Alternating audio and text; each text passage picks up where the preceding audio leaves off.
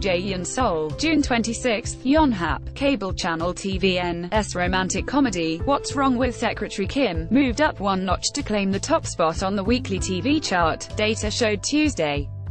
The story of the tantalizing romance between a secretary and her egocentric boss recorded a score of 267 on the Weekly Content Power Index (CPI) for June 11 to 17. Lee Young-jun, vice chairman of Yoonmyoung Group, played by Park Seo-joon, considers himself too perfect to date a less-than-ordinary girl. So he has never seriously dated anyone. His perfectionist secretary, Kim Mi-so, played by Park Min-young, is tired of being on call day and night. She's supported her family ever since her father was swindled and resorted to private loans.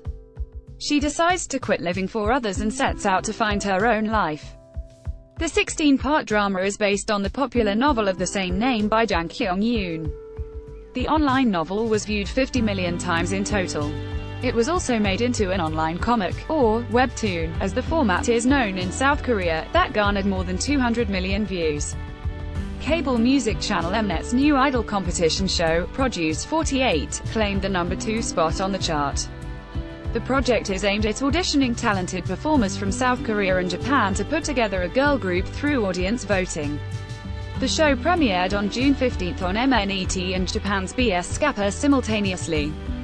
The program, first unveiled in 2017 Mama in Japan, in November, is a collaboration between Mnet's popular audition program, Produce 101, and Yasushi Akamoto, who produced AKB48. The CPI, created by CJE.